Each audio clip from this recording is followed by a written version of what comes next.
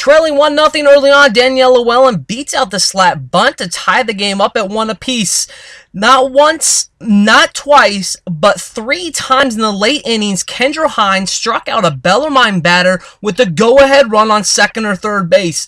This one went to extras. Llewellyn at the dish. Now the ball is going to get away. That's going to allow Kelsey Jake-Hughes to get down to second base.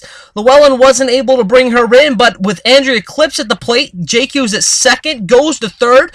Throw from first to third gets away. Jake-Hughes is going to score standing up as Truman State wins Game 1 2-1. I got a big lead and I saw her make the throw, and right after the ball left her hand, I knew that I had to go. Game 2 on the day was a rematch of Saturday's Game 1 contest versus Ohio Dominican.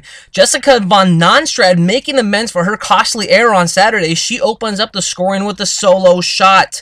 Dogs start to open it up as Llewellyn drops down this bunt. She's going to beat that out as the Bulldogs load the bases with nobody out. Andrea Clips, she's going to steal second base. That's going to allow Llewellyn to just cruise across as Truman State goes up 5-0. Leading 6-0, now Whitney Richardson's going to bring in Game 1 hero Kelsey Jake-Hughes from second base. 6 runs was more than enough for Kendra Hines as she was on top of her game. Truman State won Game 2 6-0. It was a whole team effort today. We had a lot of people that were contributing, and our pitcher, Kendra, threw really well today. She really competed and had to push down the stretch, and she did a great job and was very efficient.